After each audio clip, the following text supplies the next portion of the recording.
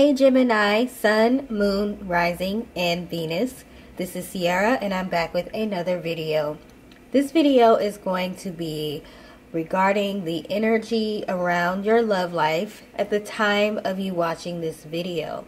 So that means whenever you come across this video, whenever you decide to watch it, this should resonate with you around that time. This is something that should be going on around that time, or you may find out shortly after watching this video that things are starting to resonate with you.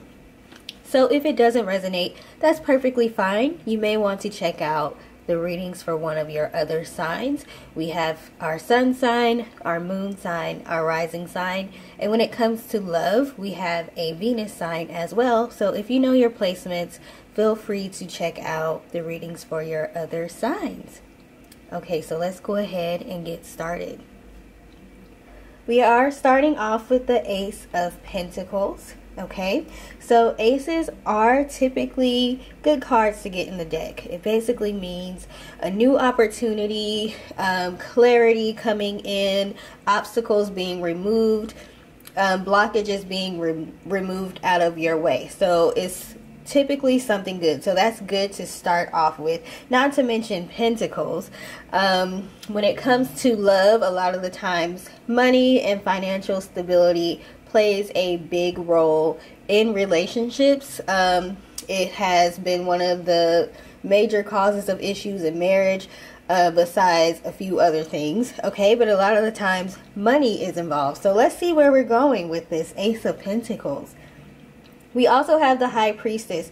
What I'm noticing right away is the Ace of, or the Pentacle sticks out on this card. Now when it comes to the High Priestess, all of the elements are usually included in the card. So you do have the swords, the cups, the wand, but the pentacle speaks or stands out. So what I'm showing is you could be dealing with someone, or you may have someone into your life or want to date you, and they may have one of the elements that you need to make your relationship successful. So they may have money, for example, but they may be slacking or lacking in other areas. So we need love, we need money, we need affection. When I'm saying we, I'm not saying we all need these things, but for the most part in relationships, you know, love is an element, affection, money, finances, family, the way you treat one another, the way you, whatever your love language is. So I'm showing you might be dealing with somebody that doesn't have enough of what you would need in order to make the relationship successful.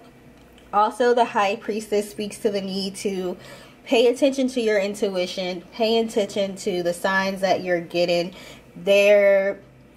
You have access to some information, or you're going to be gaining access to some information. So your spirit guides could be trying to tell you something, or they could be trying to point you in the direction of the person that is going to have enough of the elements that you're going to need. So let's just keep going and see what we get. Okay, so I'm showing the Nine of Cups. Okay, that's a great card to get when it comes to anything. Okay, it's one of the wish cards in the deck. It speaks about abundance. It speaks about a fulfillment, having pretty much more than what you need. So you have more than enough. Okay.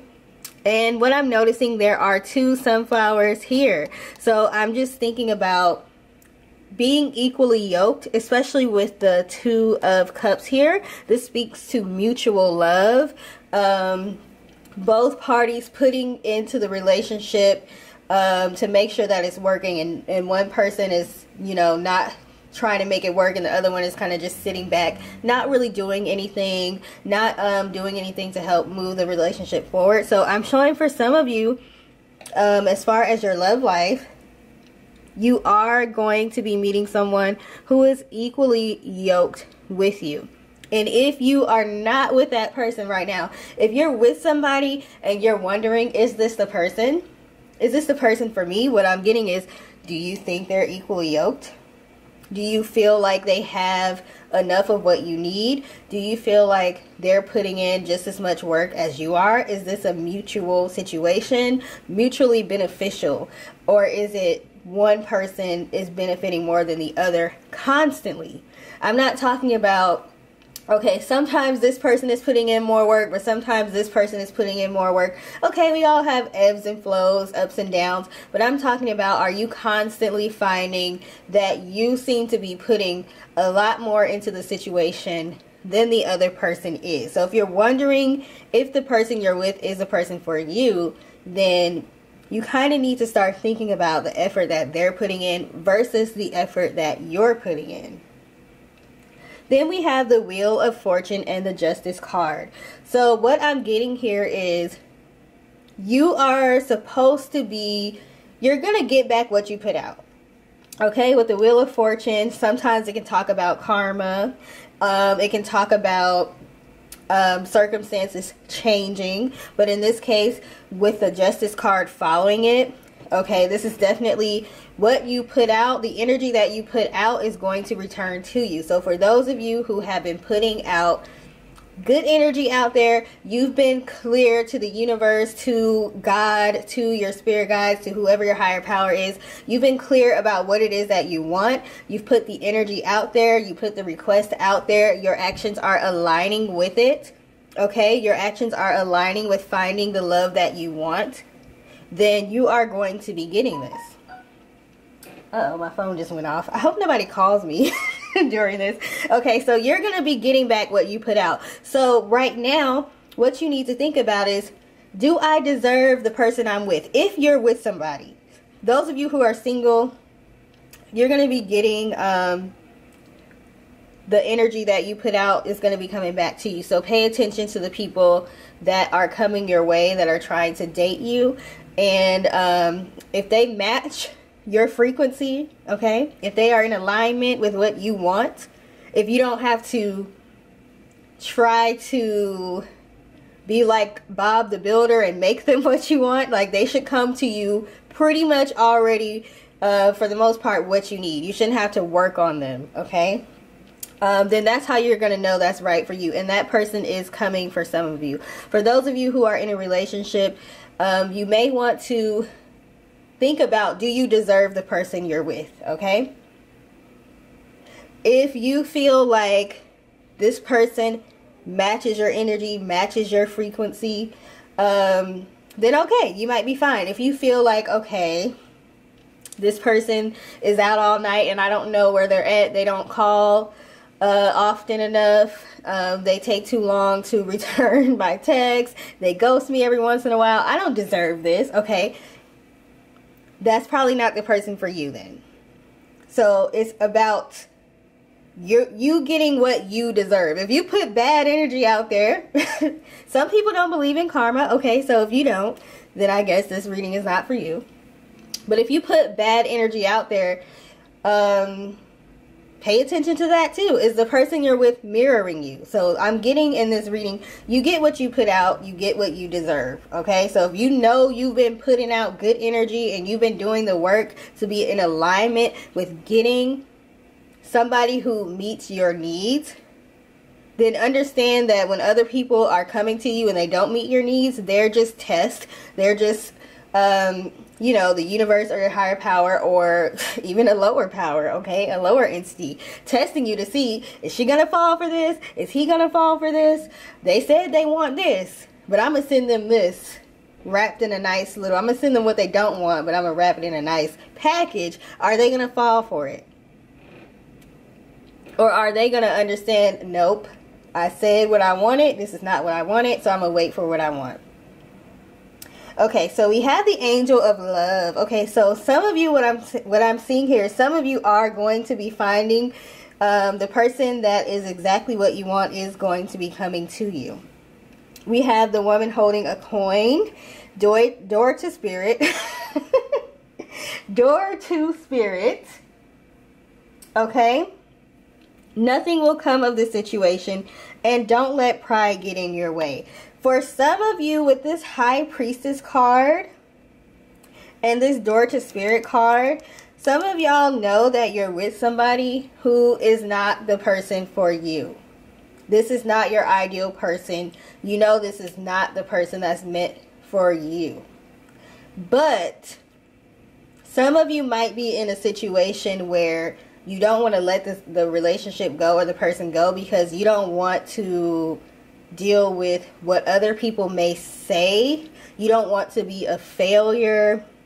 You don't want other people to talk about, okay, I knew that wasn't going to work. I told them that wasn't going to work. Like, you don't want to give your haters something else to talk about. You cannot worry about that. You cannot live your life like that. You cannot live your life for other people and be happy.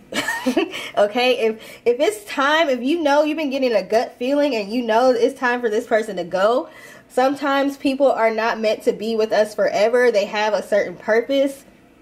They're there for a season and we're supposed to let them go. So if you know that you need to let this person go, don't let your pride get in the way, like this card is saying.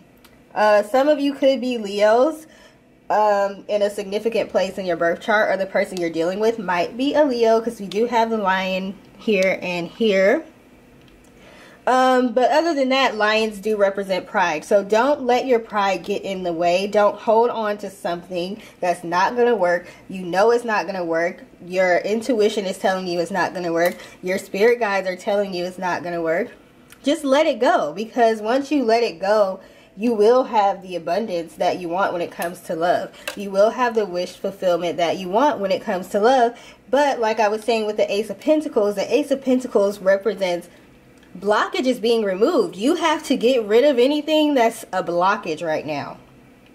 For those of you who have already done this, then you have this angel of love coming. You have this wish fulfillment. You have this mutually beneficial relationship where both people, I guess I should say all parties involved now, because it's a lot going on with relationships these days. Sometimes it's more than two people. Okay, all parties involved are going to be putting in the work to make sure this relationship works. Okay, we have communicate clearly. Okay, so for some of y'all, this is talking about to your spirit guides, to God, to the universe, divine, the Most High, whoever you call him or her or it by.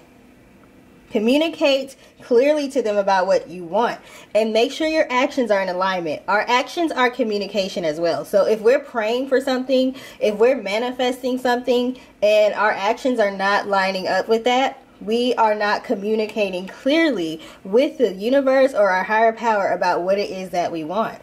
So they're confused, okay? They're saying they want this person. They're saying they want these qualities in a person, but they're with this person who doesn't have the qualities that they want. They actually have a lot of the qualities that are on their deal breaker list, for example.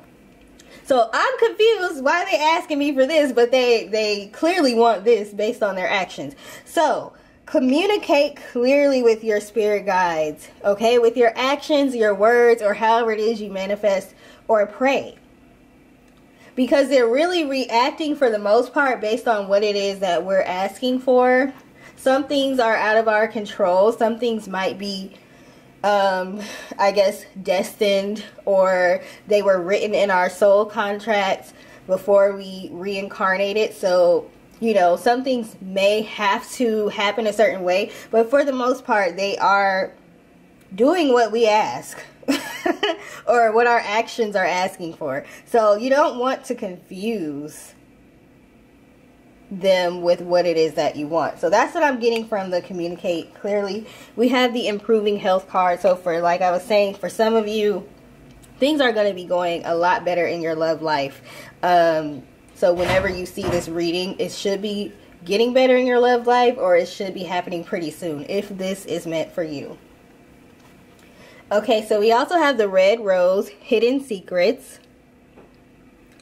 3 things cannot be long hidden: the sun, the moon, and the truth. Okay, so this high priestess card, some of you might be finding out some things about somebody you're dealing with that you didn't know, but I'm still feeling that you had some sort of feeling. You had some sort of gut feeling that something fishy was going on with this person, but you may not have had proof. Okay, with this Ace of Pentacles, for some of y'all, that clarity is coming.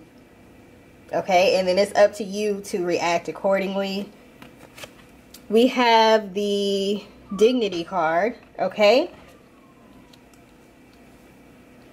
Now, pride is good sometimes, dignity is good sometimes, but you want to make sure it's balanced. So you don't want to have so much of it that you stay in a situation that you really need to get out of because you are afraid of how other people are going to react or how it's going to look to people outside of yourselves. If you're in an organization, if you're in a particular religion or something where they look down upon getting divorced, or you're not with the person that you have kids with, something like that, make sure you're not staying with somebody for those prideful reasons, but have enough dignity for yourself that you are able to leave the situation because you do have dignity in yourself. So I believe that there's a difference between pride and dignity.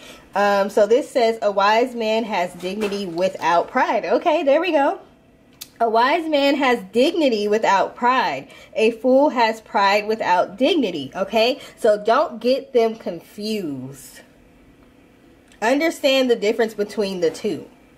Because we do need to have dignity when we are in relationships. But pride is something that can get us in trouble, okay? We have prosperity and compassion. Okay, so what I'm getting with this card, prosperity and compassion. Hold on one second. My son is asking me to open his water bottle. No. Here. Okay, put it in the refrigerator. Thank you. Okay, so we have prosperity and compassion. So the "and" is speaking out to me because a lot of the times we feel like some of you may have heard, if you get with somebody and they have a lot of money, you get with a rich man, you're going to have to deal with XYZ. You're going to have to shut your mouth. You cannot speak against them. You have to agree with everything they say. You're going to just be a trophy, so we kind of sometimes assume that we have to deal with certain negative behaviors from a person just because they are financially stable and they might be financially taking care of us. So for some of you, you might be staying in a situation because you don't want to change your lifestyle. Okay, that kind of comes with the pride also. But understand that you will be able to meet people who are prosperous and abundant, but also compassionate as well. So if you're with somebody and they are financially supportive, that's why I was saying this pentacle was sticking out, like they have the pentacle, but they don't have the other elements that you need. Understand that it doesn't have to be one or the other. Either I'm going to get a rich person or I'm going to get a compassionate person. You can get somebody that has both, okay? We have the girl with the snake, empath, and narcissist paradigm. Okay, so that's what I was just talking about. You don't have to deal with a narcissist just because they're financially stable. You should be able to find somebody that's financially stable but also compassionate as well. We have the mask, not showing true feelings. Delude, gaslighting. So that's just talking about narcissistic behavior again, and also finding out something about somebody, them not being their true self. Sorry, Geminis, my camera overheated. Where was I? Okay, I think I was talking about the girl with the snake and the mask. So basically, some of you are going to be finding out that somebody has not been completely forthcoming with you. They may have been holding back secrets. You may have met the representative and their true colors are starting to come out. So we also have talking, interested, conversing more, awaited message arrives. So for some of you, like I said, you are going to be meeting somebody who meets your expectations. Okay, so you may start to get more and more people that are interested in you, more and more people that are asking you out on dates. So it's just up to you to make sure that these people are checking off most of the boxes, because I'm not going to say all of the boxes because that might be too much. Nobody's perfect, okay? But you want to find the person that's perfect for you. So for some of you, you are going to be seeing more traction in your love life. And then we have the lightning, sudden change, shocking news, surprise, transformation, upheaval. For some of you, this transformation, like I said, is going to be more traction, moving in a more positive direction, starting to see people that have more and more of the qualities that you want, that are interested in you. And for some of you, you're going to be having this upheaval situation where you're going to find out some things about somebody, but I don't feel like this is brand new, like extremely shocking. I feel like you knew something was up, but you couldn't quite put your finger on it, or you needed proof of something. So you might be getting proof of some suspicion that you may have had, okay? So again, I think the key thing to remember here is you should, sorry, somebody just, whenever they ride past with loud music, that distracts me. I think the key thing that you should remember here is getting back what you put out there. So a lot of you are getting back the energy that you put out there. So pay attention to the energy you're putting out. Pay attention to your actions. Are your actions in alignment with what you are asking for? For some of you, they are. You are going to be getting what you want. You're going to be getting your wish fulfillment. For some of you, you may have to go back to the drawing board, and you may have to reevaluate a situation that you are currently in. All right? So I hope this resonated with you. If it did, please feel free to let me know in the comment section. If it didn't, of course, you can check out one of the readings for your other signs. And if you feel called to do so, please like, share, and subscribe. Thank you for taking the time to watch this video. I hope you all have a good rest of your day. Bye.